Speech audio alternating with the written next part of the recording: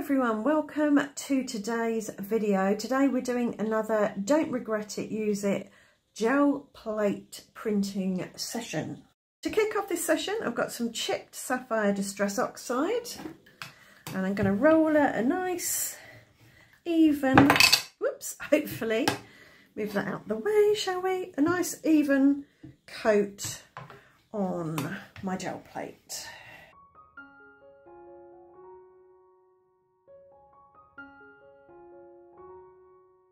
Got a bit of scrap paper there, might clean my brayer off in a bit, but the first thing I'm going to do is take this bubble wrap. This has got quite large bubbles in it, and I will pop it on there, press it down, try not to shift it, and just give it a good press into that distress oxide layer, lift it up, take another piece of paper here, press it down firmly all over, give it a few seconds for the ink to transfer, and then lift it up, and we have got this absolutely gorgeous bubble wrap print. Now we should have some ink left on here, and I think what I'm going to do is spritz it with a bit of water and then press this down on this piece of paper to take the ink off and make a kind of negative or inverse of what we've got. So we've got two really gorgeous prints there. I'm going to clean off my gel plate with a baby wipe, and I'm going to dry that with a microfiber cloth. I don't want that ink, so I'm going to clean that off on here, and it won't go to waste. Now I think I'll go with a green. This is bundled sage, and again I'm going to create a nice even layer on here, spread out that ink, get rid of the cat hair again. I don't even own a cat. Like that, and now I've got some regular, I guess, size bubble wrap, so small bubbles, and I can pop that on, press that down carefully again, lift that up, get another piece of paper and pull that print. Now I'm going to clean off again, clean that off. I'm going to wipe my brayer this time because I want to play with, I think, maybe a pink. So we're going to go to warm colours. I don't want any cool colours on my brayer because it will make mud. So I've got worn lipstick and dried marigold, and I'm going to add two colours at opposite ends of my gel plate. Make sure that's dry. And I'm going to roll her out the dried marigold and go up towards the worn lipstick, and then I'm going to roll out the worn lipstick, and work my way back down into the dried marigold to hopefully get a nice smooth blend. And now I've got some die cuts here, so I've just cut these from smooth white cardstock, and I'll pop them on there like that.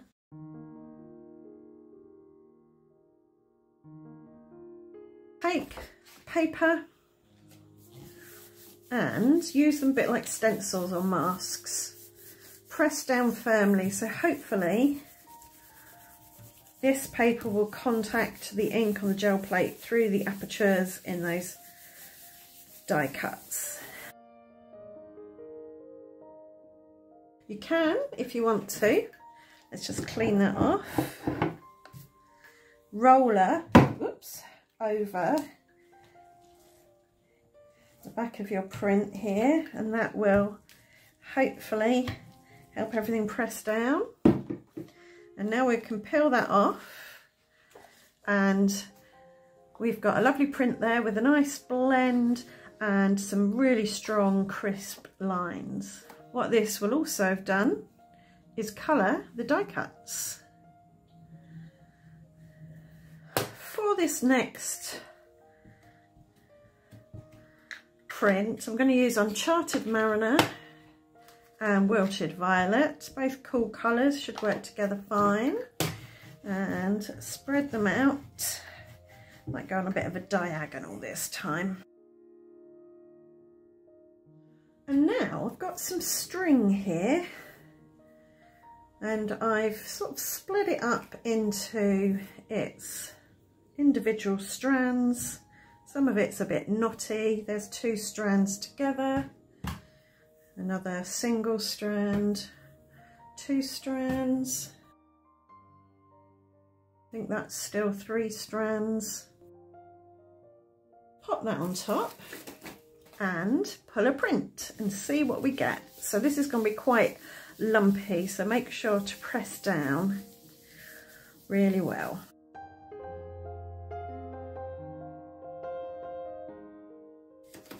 And now I've got a really interesting, really natural looking print with some stark white lines. So we'll take those off of there, and I can see some ink still on there. I'll just use the back of this and see what we get when we pull that print. Oh, I like that. You can really see the pattern of the string in there, so that's a lot of fun. But what if you wanted a print like this but you didn't want it to be such a stark colour? Well, you take something perhaps like Salvage Patina and spread that out. So that's a nice light kind of, no, it's not Salvage Patina, Speckled Egg. I was going to say that's a nice duck egg blue and then call it Salvage Patina, but it's not, it's Speckled Egg. So all I'm going to do is pull that. So I've got a light grey background. I could go in with another coat if I wanted to saturate it a bit more.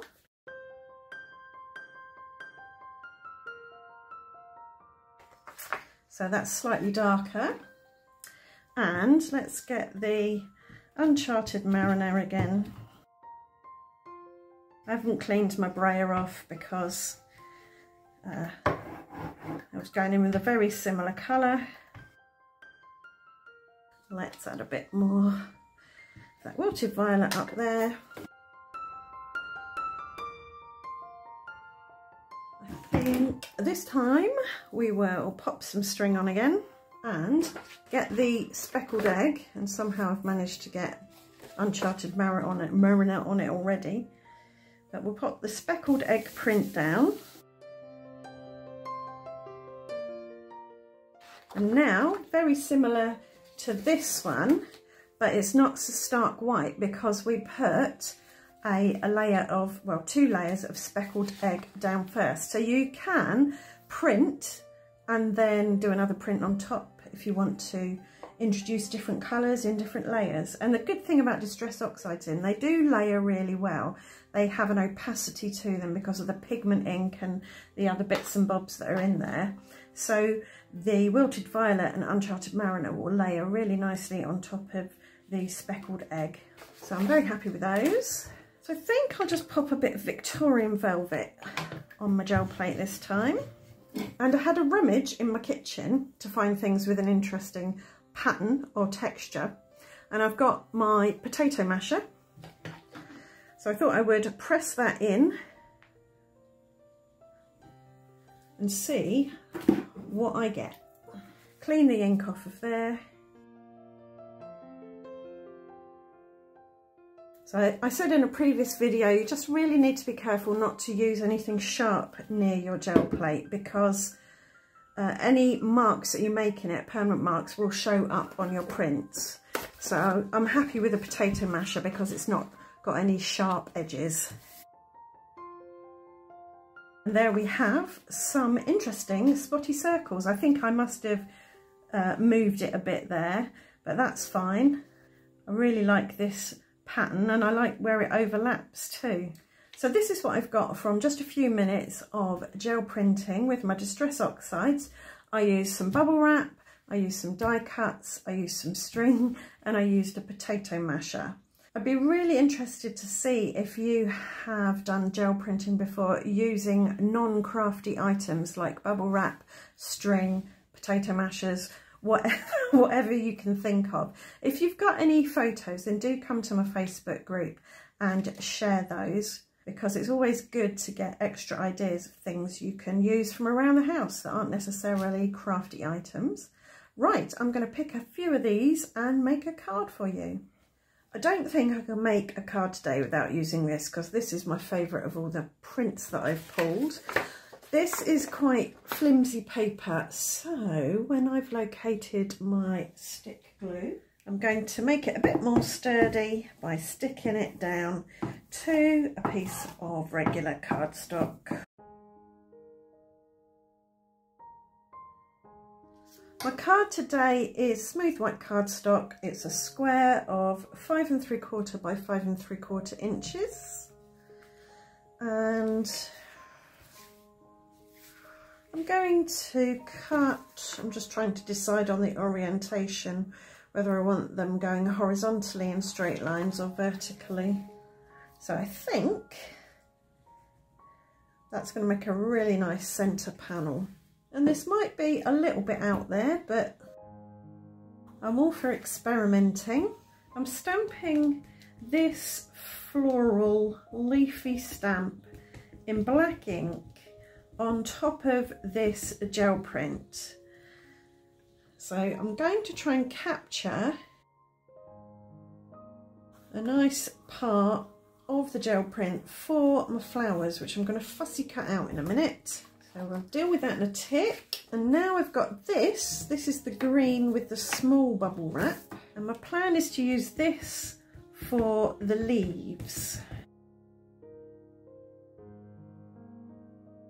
Again, I'm going to stick this onto some smooth white cardstock with stick glue, just to give it a bit more rigidity. And I shall trim these out with my detail scissors, and when I've done that, I'll come back to you. So I've cut everything out, and I'm going to run a black pen around the edge of each of my die cuts to make the edge nice and black and cover up any mistakes in the cutting. I did cut out the original flowers, but I've also cut out an extra one of those because I think I might layer them like that. To add dimension to my panel, I've put some foam tape on the back, and I want to get this roughly in the middle. About there will do, but I want to get it straight. To add my first layer of flowers, I've got glue, and I'll just pop them there, I think, just hanging off the edge of this panel. And I will add some foam tape to the back of this flower and then stick it on top of the flower that I've just stuck down. So I've got some nice dimension there now. And now for my leaves.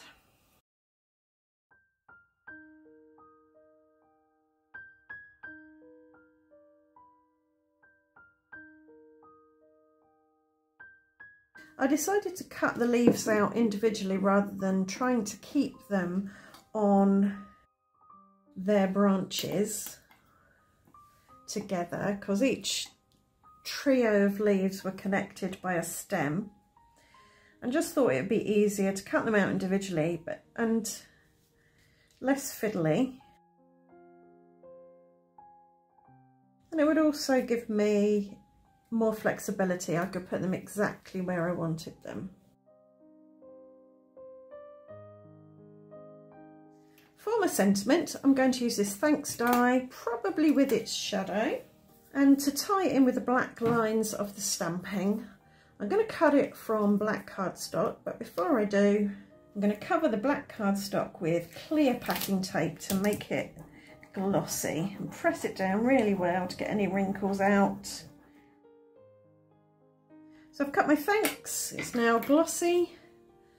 I'm going to dip that in my high-tack glue and pop it on its outline, its shadow. I've put craft foam on the back of this die cut too, and I'm thinking just about there. So it overlaps the flowers slightly, hangs off this side slightly like that hangs off. And for a finishing touch, I'm going to add some black Nouveau drops.